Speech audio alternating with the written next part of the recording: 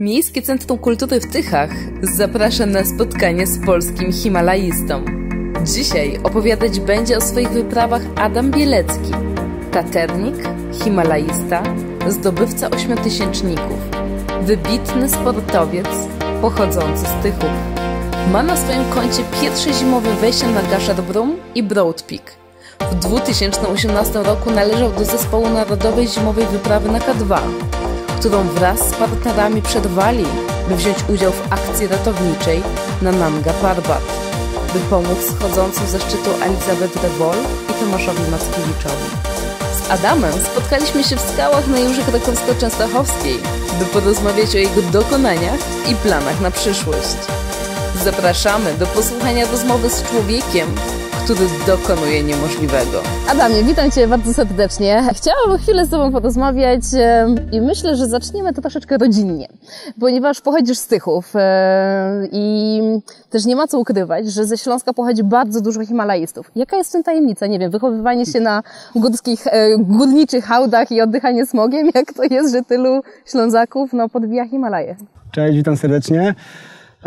No my się zawsze śmiejemy, że po prostu od dziecka jesteśmy przyzwyczajeni do atmosfery ubogiej w tlen i to może dlatego. A tak naprawdę nie wiem w sumie jaka jest tajemnica. No na pewno plusem jest to, że ze Śląska, z Tychów, w których się wychowywałem, blisko było i w góry, i w skałki. Ale jaka jest to prawdziwa tajemnica, trudno mi powiedzieć. To w takim razie jaka jest Twoja tajemnica? Tajemnica czego? Sukcesu w górach. Jaka jest moja tajemnica sukcesu w górach? Wydaje mi się, że oczywiście ciężko to zawrzeć tak w dwóch zdaniach, bo szereg czynników się na to składa, ale myślę, że chyba taką podstawową kwestią jest wytrwałość, bo no, jako dzieciak marzyłem o tym, żeby kiedyś po tych górach się wspinać. I pewnie bym nie dotarł w te góry, gdyby nie to, że byłem w tym swoim marzeniu i postanowieniu bardzo, bardzo uparty i wytrwały. I pomimo różnych przeciwności i trudności, no jakby ta moja motywacja do tego, żeby się wspinać, żeby jeździć w góry, żeby znaleźć na to jakiś sposób, no ona nigdy chyba nie osłabła i myślę, że to jest tak naprawdę najważniejsze. Twoja siostra również się wspina, także jeździ w Himalaje. Czy to może coś w waszej krwi jest takiego? Na pewno takie zamiłowanie do przebywania na świeżym powietrzu, do aktywności fizycznej, to jest coś, co wynieśliśmy z domu. Moi rodzice są aktywni fizycznie, jeżdżą na rowerach, chodzą na nartach biegowych, chodzą też turystycznie po górach, więc my od dziecka jeździliśmy z nimi w góry, jeździliśmy na łono natury. To rodzice pokazali mi de facto góry i chociaż sami nigdy się nie wspinali, to zawsze byli takimi wytrawnymi turystami, więc my jako dzieciaki chodziliśmy po Beskidach czy po Tatrach, zawsze mieliśmy porządne buty za kostkę, termos, plecak, coś od deszczu. I więc myślę, że to miało bardzo duże znaczenie. Zresztą dla mnie do dzisiaj taki klimat wędrówki po górach, ogniska, gitary, czy taki klimat schroniska, to jest coś, co jest mi bardzo bliskie. No i myślę, że ta moja przygoda z górami zaczęła się właśnie od turystyki tak naprawdę. Czyli raczej właśnie rodzice nie są osobami, które boją, to znaczy myślę, każdy rodzic się boi, ale na pewno was nie zatrzymywali w tej pasji. Tak, na pewno to, że jestem dzisiaj w tym miejscu, w którym jestem, zawdzięczam w znacznym stopniu moim rodzicom, tym, że nie pocinali nam skrzydeł, że zawsze jakby wspierali nas w realizacji tych naszych pasji, pomimo tego, że przecież wiedzieli, jak bardzo jest to niebezpieczne. Myślę, że jest to trudna rzecz. Sam jako rodzic widzę, jak bardzo jest trudno powściągnąć strach o własne dzieciaki, no ale myślę, że jest to takie bardzo ważne wyzwanie rodzicielstwa, ażeby rzeczywiście dać tym dzieciakom eksplorować świat, poznawać i też działać. Zresztą dzisiaj dla mnie bardzo szczególny moment, bo moja 3-letnia córka zrobiła swoją pierwszą drogę wspinaczkową. Fantastycznie, więc, no to pięknie. Więc no, myślę, że tą pałeczkę właśnie zamiłowania do ruchu, do aktywności, czy to w wymiarze rekreacyjnym, czy też sportowym, no to jest coś, co na pewno ja i żona chcielibyśmy naszym dzieciakom też zaszczepić. Wspinasz się już bardzo długo, przynajmniej 20 lat na karku wspinaczki wysokogórskiej. Co się tam czuje? Kiedy zdobywa się dany szczyt, jest radość tam na tym szczycie, czy dopiero w bazie, albo może dopiero w domu, bo wcześniej nie można było sobie pozwolić na radość, żeby się nie zdekoncentrować, żeby nie doszło do tragedii, bo jeszcze jest schodzenie przed tobą. Wiesz co, jakby każda góra jest tak naprawdę inna, nie? Jakby nie zawsze w tych górach realizuje jakiś zupełnie szalony i ekstremalny plan, więc rzeczywiście są takie dni, że my na tym szczycie mamy czas, żeby się porozkoszować tym wejściem na wierzchołek. Dzień jest młody, pogoda piękna, możemy sobie tam poleżeć pół godziny, zrobić pikniku, porobić zdjęcia i pocieszyć się tym wejściem, już będąc na szczycie. Ale rzeczywiście, jeżeli chodzi o te najbardziej ekstremalne wejścia, to pierwsze, co czujemy na szczycie, czy co ja czuję na szczycie, to jest tak naprawdę ulga, że już nie trzeba iść do góry. Druga myśl to jest najczęściej strach, jak ja stąd zejdę. I ten taki przebłysk radości jest krótkotrwały, bardziej ma taką formę ulgi chyba, takiego zrzucenia brzemienia, że teraz już w dół do bazy, do bezpieczeństwa, a czas na to, żeby świętować, żeby się rzeczywiście cieszyć, zdecydowanie następuje po dotarciu do bazy, tak? I dopiero wtedy ten sukces zaczyna smakować i dopiero wtedy on ma znaczenie, tak? Mhm. Zdaję sobie sprawę, że to, co się dzieje w górach, to jest zupełnie inny świat. To jest dla nas, laików, którzy nigdy tam nie byliśmy, to jest może rzecz troszeczkę nie do wyobrażenia. Ale powiedz mi, Adam w górach i Adam w domu. Bo tam jest ten strach, ta mobilizacja, to działanie, adrenalina i konieczność bycia jakimś, żeby nie doszło do tragedii. No jest rzeczywiście taka różnica. Ja na co dzień jestem osobą mocno nadpobudliwą, dosyć roztrzepaną, zdarza mi się czegoś zapomnieć. Bywam chaotyczny w działaniu. Natomiast w górach, kiedy sytuacja tego wymaga, jakby potrafię się skoncentrować, potrafię się skupić i z takiej osoby właśnie chaotycznej czy może trochę niedbałej zamieniam się w osobę pedantyczną, bardzo skrupulatną. No i taki dobry przykład, o ile na poziomie morza często w domu, w pokoju mam jakiś bałagan czy rozgardiaż, no to w namiocie w górach mam idealny porządek. No bo jest on konieczny, tak, żeby usprawnić ten proces zdobywania góry. Te wszystkie takie małe drobiazgi, jakim jest na przykład porządek w namiocie, no składają się na ewentualny sukces bądź porażkę. Myślę, że w ogóle takie dwie czynności, które nauczyły mnie takiej koncentracji bycia tu i teraz, to jest właśnie wspinanie i gra w szachy. O, fantastycznie, no bo rzeczywiście jest to gra, która uczy przewidywalności i wyprzedzania pewnych rzeczy. No na pewno uczy koncentracji i właśnie takiego odcięcia się od innych bodźców, dystraktorów. Trzeba się zatopić na tu i teraz, trzeba się umieć skoncentrować i podobnie jest w przypadku wspinania. Ja wiem, że dla wielu osób, takich właśnie rozbieganych, nadpobudliwych, takie skoncentrowanie się i skupienie jest czymś trudnym po prostu. To ci się udaje. Bo rzeczywiście sam zwróciłeś uwagę, że to jest tak duże wyzwanie dla osób o twoim charakterze, o twoim temperamencie, a jednak potrafisz powstrzymać się. Wiesz co, mi góry dają taki spokój wewnętrzny i taką umiejętność koncentracji. I te 20 lat w górach na pewno zrobiły swoje i to, że dzisiaj jestem kim jestem, no też jako człowiek, jako osobowość, myślę, że w znacznym stopniu wynika z mojej działalności w górach. To troszeczkę teraz przejdźmy do przyszłości planów, ponieważ wiem, że w sierpniu razem z Jackiem będąc, zdarzyła się kontuzja i tu jednak pięta uszkodzona, to jest dosyć poważna sprawa, bo staw skokowy to jednak jest skomplikowane ustrojstwo. Jak się teraz czujesz? Czy to w jakiś sposób, wiadomo, teraz i tak wszystko jest odwołane, ale jakie są twoje perspektywy, kiedy sądzisz, że wrócisz tam? Wiesz co, jakby rzeczywiście wypadek był dosyć poważny. Minęło trochę ponad pół roku na chwilę obecną. Nie jestem w 100% sprawny, ale jestem całkiem sprawny, tak? Potrafię przejechać 180 km na rowerze, wspinam się sportowo w pełni sprawnie, chodzę na skiturach, biegam. Normalnie jestem w pełnym treningu.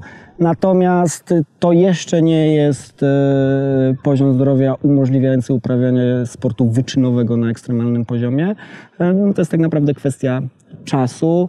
Też ze względu na tą sytuację związaną z koronawirusem opóźnił się zabieg. Miałem mieć wyciągane 2 śruby zestawu skokowego. Wiadomo, że szpital w chwili obecnej wykonuje tylko zabiegi niezbędne do podtrzymania i ratowania życia. No niestety moja pięta się do takiego, do tej grupy nie kwalifikuje. Ale jestem optymistą, zresztą od początku w tej kwestii byłem optymistą. Mam takie założenie, że wracam silniejszy. Więc myślę, że jest to tak naprawdę tylko i wyłącznie kwestia czasu, a jeżeli chodzi o plany, to ciężko robić jakiekolwiek plany, czekamy aż otworzą nam świat i wtedy będziemy się zastanawiać. Na razie skupiam się na tym, żeby trzymać tą swoją formę, wspinam się sportowo, jeżdżę na rowerze, trenuję w domu, trenuję też online, biegam, więc po prostu dbam o formę i realizuję się sportowo tutaj na naszym lokalnym terenie w granicach kraju. Zresztą myślę, że to będzie taki znak rozpoznawczy najbliższych miesięcy, że przede wszystkim będziemy działać gdzieś tutaj lokalnie. Chciałabym sięgnąć delikatnie do przeszłości, nawet dalekiej przeszłości. Himalaizm XX i XXI wieku. Czy masz może czasem takie poczucie, że... bo często się mówi, że to, co stare, jest lepsze, że kiedyś to były czasy. To są takie pewne słowa wytrychy. Czy na przykład w himalaizmie też się czasem tak o tym mówi, że jednak to wspinanie, które było 50 lat temu, no na pewno było inne. Ale czy macie taki sentyment? Myślę, że u niektórych, szczególnie tych ze starszego pokolenia, pewnie czują taką tęsknotę za czasami, kiedy te Himalaje były najzwyczajniej w świecie puste. I dzisiaj takie puste nie są, szczególnie na tych popularnych szeregach trekkingowych czy na popularnych szczytach. Jest dzisiaj dużo więcej osób niż kiedyś, ale też nie dramatyzujmy, tak? Jakby to są poszczególne, pojedyncze miejsca w tych górach wysokich, które są rzeczywiście zatłoczone, ale te Himalaje czy Karakorum to są olbrzymie pasma górskie. Jeżeli ktoś szuka prawdziwej przygody, to bez trudu tą przygodę w górach jest w stanie znaleźć. Więc ja myślę, że takie gadanie, że kiedyś to były czasy, a dzisiaj to już nie ma czasów, to mnie osobiście nie przekonuje. Na pewno zmiany są duże. Taką chyba największą rewolucją, jeżeli chodzi o sam Himalajzm, szczególnie Himalajzm sportowy, jest dostępność dobrych, sprawdzalnych prognoz pogody i to na pewno wpływa na nasz styl działania. Ten sprzęt, którym dzisiaj dysponujemy, jest też dużo lżejszy, dzięki czemu my możemy działać w tych górach szybciej, przez co też, jak sądzę, bezpieczniej. Tak?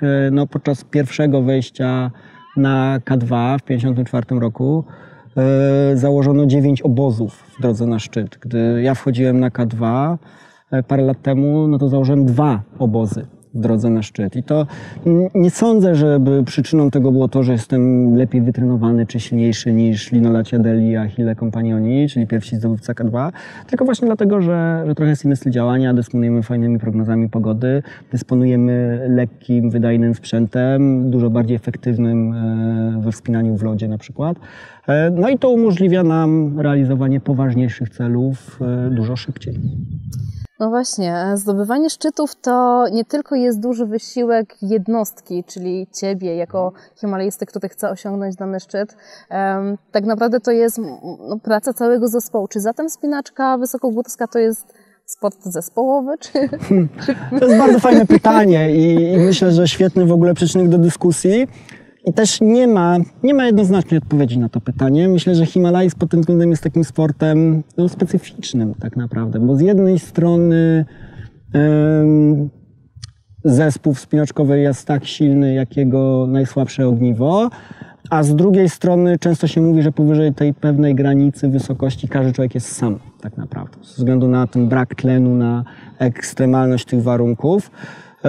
Że ciężko jest siebie ogarnąć, a co dopiero pomóc drugiemu człowiekowi. Ja myślę, że tak naprawdę jedno i drugie jest prawdą, że to jest właśnie taki sport, który ma tego ducha pracy zespołowej. Zresztą pojęcie braterstwa liny od zawsze jest jednym z takich fundamentów w ogóle wspinania i ten aspekt społeczny wspinania, partnerstwa jest myślę, że bardzo w górach ważny. Ale z drugiej strony często jest tak, że nawet wspinając się z partnerem, my przez wiele długich godzin w ogóle ze sobą nie rozmawiamy. Każdy jest zatopiony we własnych myślach i pomimo tego, że ten partner jest na drugim końcu liny, jest niezbędny, jest naszą opoką i bezpieczeństwem, to tak naprawdę podczas całego dnia wspinania no my jesteśmy zatopieni w własnych myślach i często jesteśmy sami. Więc myślę, że to jest sport, który jednocześnie jest sportem zespołowym, ale też no, jest uprawiany przez indywidualistów, przez mocne osobowości i ludzie, którzy też lubią być chyba sami, lubią taką izolację. I to jest taka cecha wspólna chyba naszego środowiska. Czyli raczej samotny nigdy się tam nie czułeś? Czy jednak ta samotność... Ja lubię samotność w górach. O ile jestem osobą taką bardzo społeczną, towarzyską i jakby lubię towarzystwo ludzi, raczej jestem ekstrawertykiem, to cenię sobie taki czas sam na sam z własnymi myślami na łonie przyrody. Szczególnie w górach dobrze mi się jest samemu ze sobą i nie czuję się w górach samotnie. W takim razie, jak o uczuciach jeszcze, tam jest zupełnie biało. Oczywiście można dostrzec inne barwy, szczególnie jak się jest w obozowisku, ale co się odczuwa, kiedy ma się całkowitą biel dookoła siebie, szczególnie jak już jest się tam w drodze? No, rzeczywiście ten świat gór wysokich jest dość monochromatyczny, głównie czerni, bieli i wszystkie szarości pomiędzy. I muszę powiedzieć, że będąc tam tak bardzo się tego nie odczuwa. Człowiek się szybko przyzwyczaja i nawet tego nie zauważa.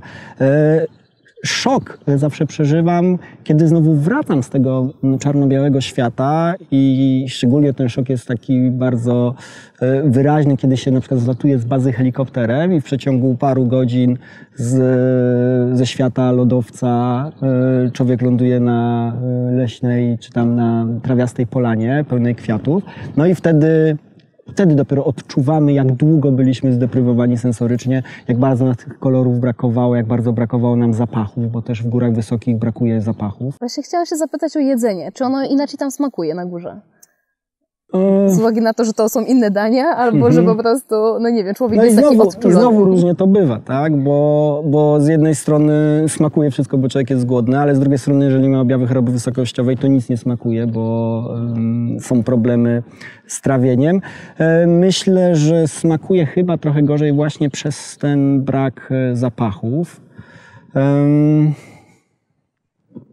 Trudno powiedzieć. Okej. Jedzenie, obecność wasza w górach, tak jak mówisz, coraz więcej osób jest w Himalajach, przynajmniej w niektórych jej częściach. Tam, gdzie jest człowiek, tam są śmieci. O to chciałam się zapytać, ponieważ coraz więcej się to troszeczkę mówi o śmieciach w Himalajach.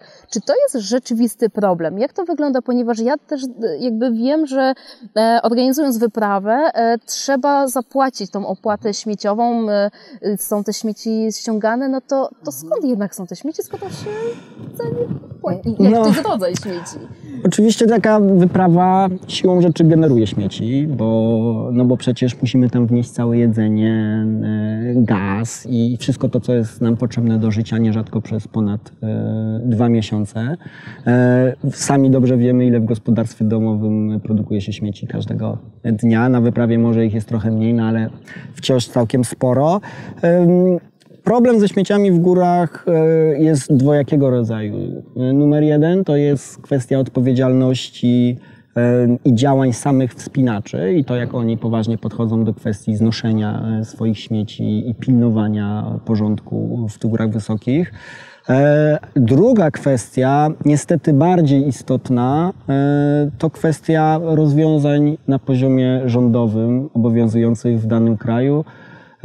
No i co z tego, jeżeli my, wspinacze, zadbamy, zniesiemy wszystkie śmiecie, przekażemy je agencji, której płacimy za to, żeby ona tymi śmieciami się zajęła i zniosła je na dół i zostały one w odpowiedni sposób zutylizowane. No ale jeżeli agencja po prostu te śmiecie pali, no to mamy problem, tak? I jakby pomimo tego, że my bezpośrednio nie jesteśmy odpowiedzialni, bo przekazaliśmy już te śmiecie w ręce agencji i to jest jej odpowiedzialność, żeby te śmiecie zutylizować, ale w takich krajach jak Pakistan czy Nepal, no nie ma rozporządzeń, a w każdym razie nie są one egzekwowane i to jest w ogóle problem naszego świata, co robić z tą olbrzymią ilością śmieci, które produkujemy. No cóż, turystyka, czy to kwalifikowana, czy zwykła, no nie pozostaje bez wpływu na środowisko lokalne. No i rzeczywiście niektóre te doliny nepalskie są przeciążone. Dolina Solokhumbu, w której znajduje się Everest, ma problem z tym, że tych ludzi jest za dużo, że dochodzi do na przykład zatrucia rzek, które spływają w dół doliny i ludzie mają problem z dostępem do wody pitnej, bo po prostu zbyt dużo trekkersów i wspinaczy sika gdzieś tam powyżej miejscowości. Jakby cały szereg problemów to rodzi. No i myślę, że to też jest takie wyzwanie trochę na ten nasz XXI wiek, ażeby być może ograniczyć w jakimś stopniu ten ruch turystyczny, albo żeby rzeczywiście prowadzić te działania na rzecz upowszechniania takiej wiedzy o odpowiedzialnej turystyce, bo przecież możemy podróżować tak, żeby ten nasz wpływ na środowisko naturalne był minimalny.